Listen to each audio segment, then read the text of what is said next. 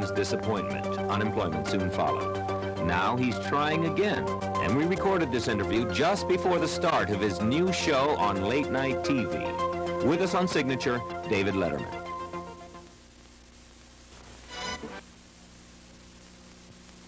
What was your reaction when you kept reading? What was your reaction? When you kept reading and being told David Letterman's no good at 10 in the morning? What a miserable way of phrasing it. No good at 10 in the morning? Heavens, it makes me sound deficient somehow, doesn't it? Well, it was painful, of course, but then again, when you're involved at being on television at 10 in the morning, you think that the entire world is staring at you, but as it turns out, 10 in the morning on television is not that important in the grand scheme of things. But then again, what is? Where was I?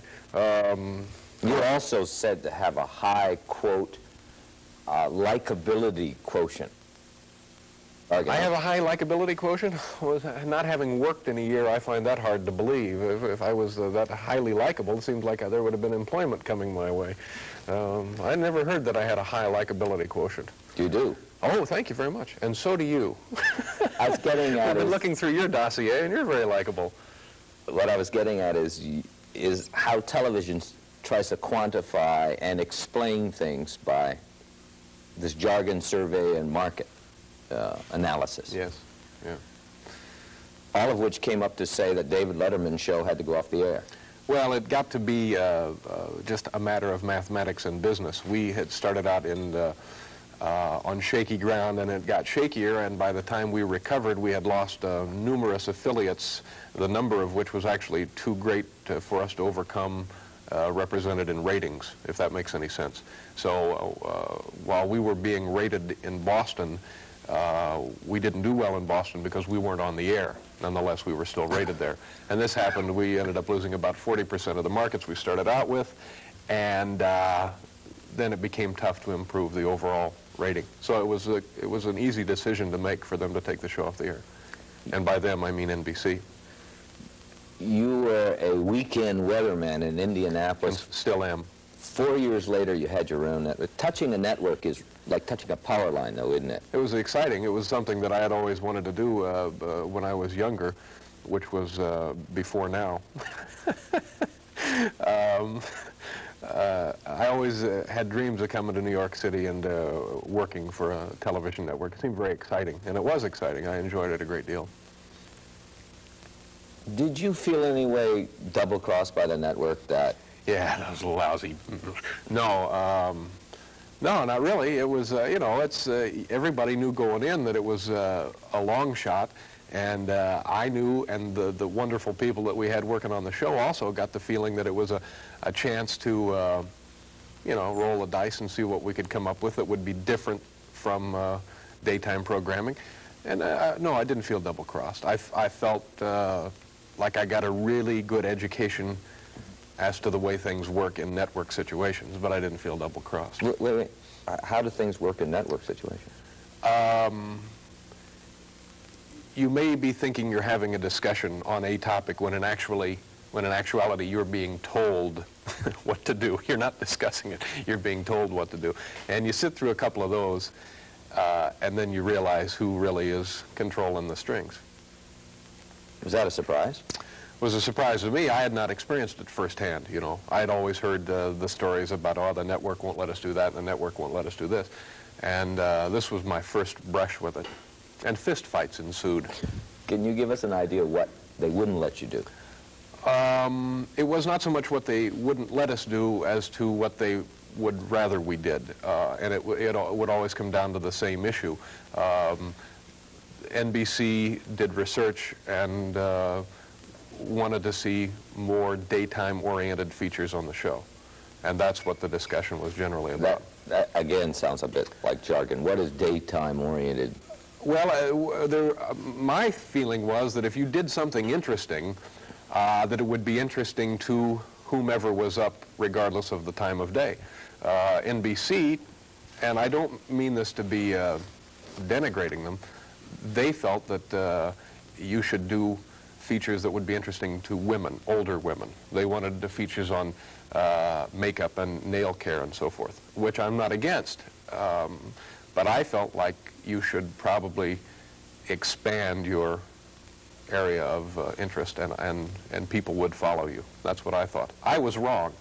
Would you like to do another network show of your own? Yeah, I would like to do that. Well, how would you prevent this from happening again? I'd probably have to do it in Taiwan.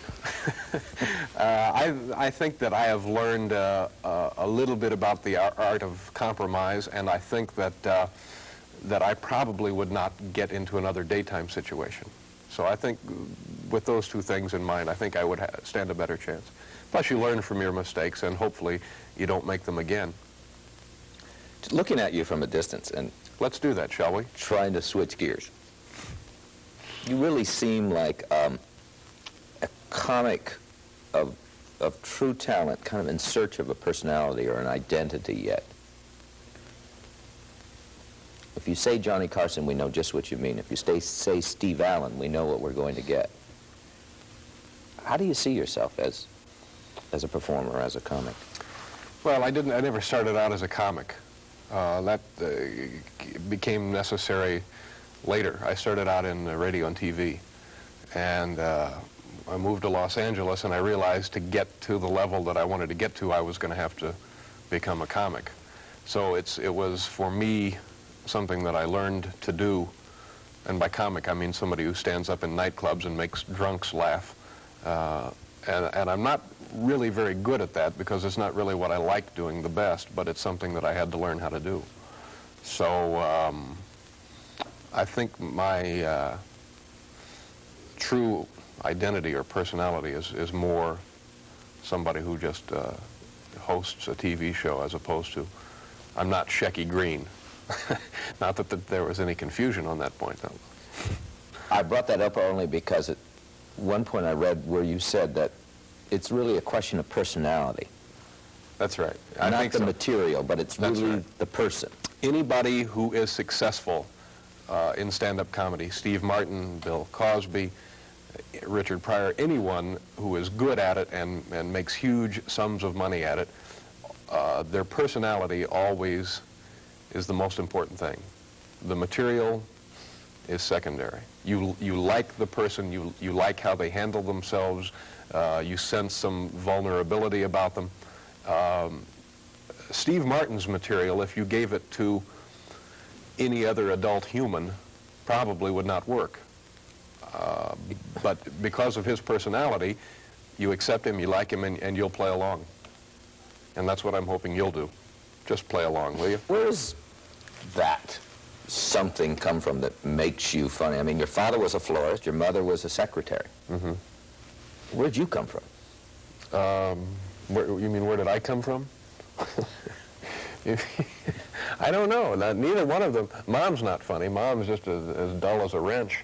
But what does she think about you in this business? Oh, she doesn't. You know, it's like she thinks I might probably just this close to being a circus performer. That's what Mom thinks, you know. And that I hang out with midgets and so forth, which I do, but it has nothing to do with the profession. I just keep them around the house. I think a lot of people do. And my father is, being dead, of course, is less active than he once was. But he, where were we? He was funny. He was funny. I mean, is there a need for you to make me laugh? You? Or the audience? No, not really. Why do you do it? Oh, geez, I don't know. I don't know. I just, you know, I don't know. That's, you do what you do, don't you? I think you do. Thank you. Drive safely. I didn't ask that to be facetious. It's just, it's such a unique thing. Stand up and say, all right, folks, I'm going to make you all laugh for the next hour. It seems like an impossible task. For me, it is. What happens to somebody like you who essentially takes your identity from being a television personality without a television show? Well, you just,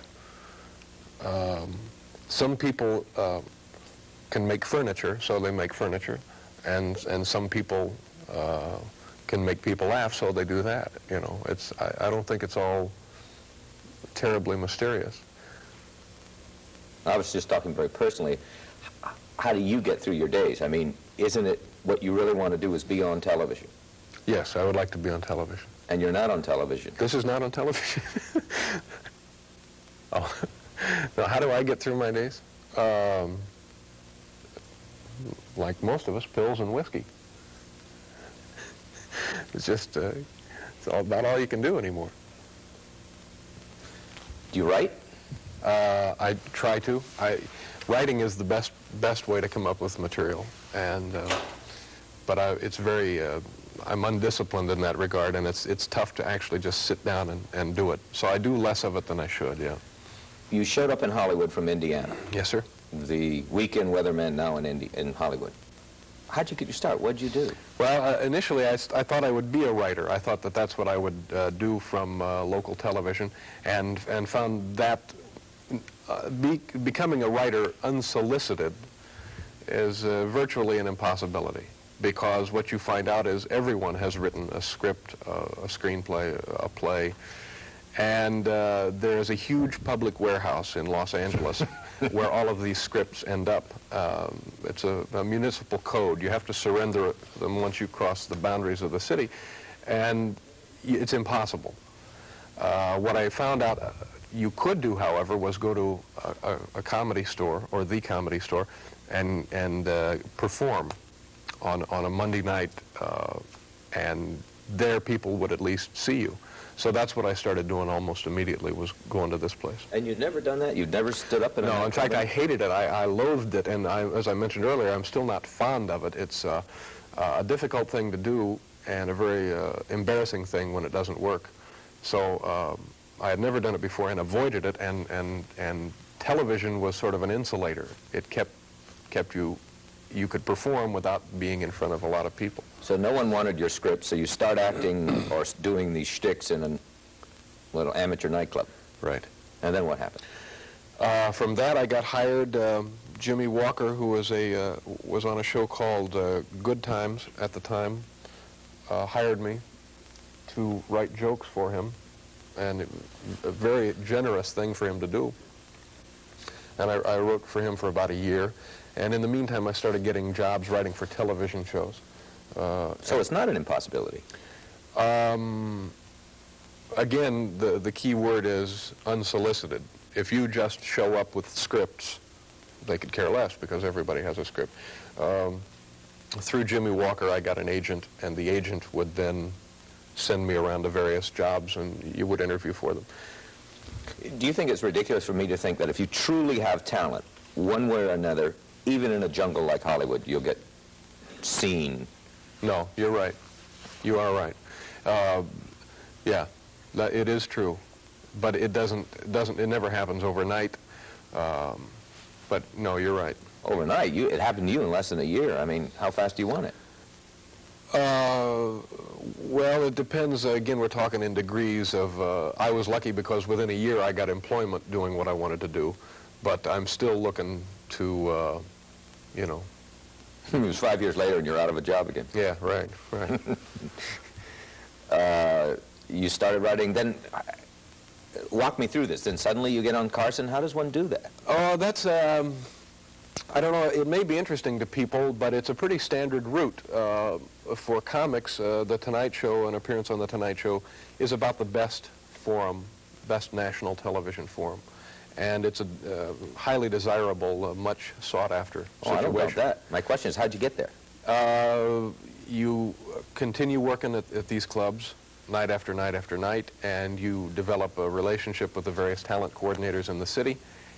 And when the time comes, you mutually agree upon appearing on the show. They are the best show. That is the best show for comics, in that they won't put you on if you're not ready. They don't want a guy to come on and do 4 minutes and never be heard of again. So they actually kind of baby you through the process. And they'll say, you got a great 5 minutes, but you're not ready. 6 months later, fine, you're coming along. A year later, you know, you'll do the show. And it was much like that for me. At the time, I was working on the Mary Tyler Moore Variety Hour, which didn't last too long. Lasted about 3 weeks. And But ready seems to be the word. So many young comics say, if I only got a chance, if you only put me on, I'd make it. That isn't true, is it? No. You talked about earlier the influence of television. People come to Los Angeles, go to Los Angeles, and feel that if they get 6 minutes of comedy ready to be on the Merv Griffin show, then they'll get their own situation comedy. And it has happened. It doesn't happen often. Now, the other school of comedy is the old school where, by gosh, I'm going to entertain clubs, Elks groups, Holiday Inn parties for the rest of my life. And these guys are the guys who are out there fighting it. They'll work anywhere, and they're in it for the long haul. But again, it somewhat happened to you. You did 6 minutes on Carson, and then you got offered a fat contract from NBC in your own show. Were you ready? Well, it didn't actually happen like that. At the time, I was doing a pilot for NBC, and then I did The Tonight Show, and then from that, the most important thing that came was I started hosting The Tonight Show. And after the hosting, that's when I felt like I had taken a significant step. And from that point on, the daytime show came about.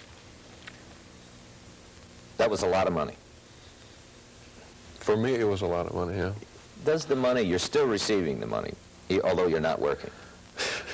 That's right. Does that do you any good? Well, I can afford a swell shirt like this. I see you dress for us. No, it's not. I mean, it's distressing. To be out of work is the, you know, that takes the edge off everything else. You would rather be working regardless. And I do work. I still work these little clubs as much as I don't really like it. And I do The Tonight Show frequently. And I do other little projects. So I am working in a sense. But I would really, after having the experience of a daily show, I would rather be doing that again. I guess I was getting at frequently the networks will in effect tie up a bright talent like yourself. Pay you a lot of money and say, we'll find something for you to do somewhere along the line. Right. Would you accept such a deal again? No. No. The only reason I accepted this one was I felt like after the show was canceled, NBC said, don't worry, we're going to get you back on the air. And I thought, well, that's great because I would like to go back on the air. And plus, when the show was canceled, the people that were working on our show were wonderful.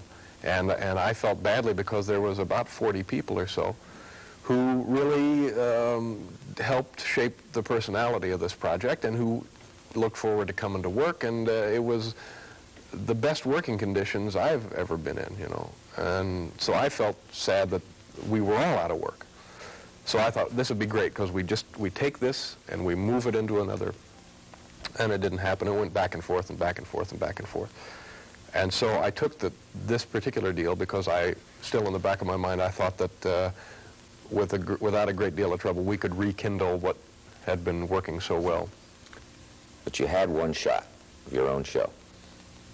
And for all a variety of reasons, it still goes down the record books it failed. The next one is it, isn't it? Well, I don't know that it's it. I thought about that. I don't think the next one, I think the next one will be a success. And I think largely the first one was a success. So I don't, I'm not really. That is ironic, isn't it? Your first one, at the time you were canceled, the ratings were going up. The audience was responding. Yeah. Were the advertisers happy? Oh, I would guess not. I would guess not. They were selling fade cream, age spots, things to make that disappear, and some sort of goiter ointment. I don't think they were happy, no. But nonetheless, in the books it said that it didn't work. If I were you, I'm just saying, I would be a bit squeezed over that next show that I took. You think so? Yeah. I'm not going to let that bother me. It's a long way back to Indianapolis, though, isn't it? It's about, I guess, 800 miles from here. Well, it depends on where you're from. It's about 2,200 from L.A., about 800 from here. Could you ever go back? I go back, and I like going back. It's fun. It's a neat little, actually, it's not such a little community. I don't know that I could ever live and work there again because of the bad check situation, but... No, I guess what I really meant, once you've tasted this, what do you do? Yeah, it spoils you. Like I said, having your own show 5 days a week, working under those circumstances is pretty desirable, and anything less does not satiate one. Where does David Letterman fit as an entertainer?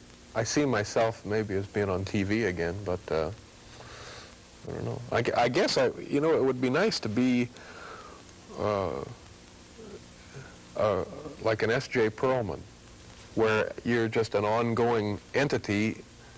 I guess that would be desirable, but I don't know that you can do that anymore. Maybe, you know, I mean, I guess he could do it again, but I don't know. Do you notice when you talk, your hands are all over your face? I know. I'm very nervous. Why? I think it's an enzyme deficiency. I think it could be corrected with some sort of nutritional guidance, but I don't know why. I'm always like this. It's certainly not you. I mean, Lord knows you've been wonderful. I think I'm just nervous all the time. I'm never really relaxed. Are the jokes really a cover-up for the nervousness? No. No. I think it's, no, I don't think so. I get the sense when somebody starts questioning you or getting close, I notice you always counter with a joke. You know what that is, oddly enough, if you do it long enough, there's a rhythm to it. And anything that sounds like a setup, you then feel obliged to fill in the punchline. And so that's what that is. Most of what I say sounds like a setup. Well, most of what anybody says sounds like a setup. You had it to do all over again. Would you do anything different? I mean, starting from Indiana and heading to L.A. I say this for all the 25-year-old would-be comics who are watching you right now. Yeah, and stay where you are. Don't go out there. Stay out of everyone's way. There's too many of them, too many talented, funny people afoot. Sure, I think anybody would do it over. Who do you know who wouldn't do it again, with the exception of maybe... No, that wasn't the question. What would you do differently? Oh, what would I do differently? I guess the way I always wanted to do it was go to New York first. I would rather have come to New York than go to Los Angeles, because that was always seemed a real desirable thing to do, and still is, seems desirable. And maybe I would have done it a couple of years earlier. Well, that begs the obvious question. Why'd the bus go to L.A.? Why didn't you come to New York? Because at the time, you had to go to L.A. To do what I wanted to do, you had to do it. You had to go to L.A. 10 years earlier, you would have to go to New York. And what about today? Today you have to go to Sioux Falls, Minnesota. Well, you are in New York with us, and David Letterman, thanks for being with us. Thank you very much. There was...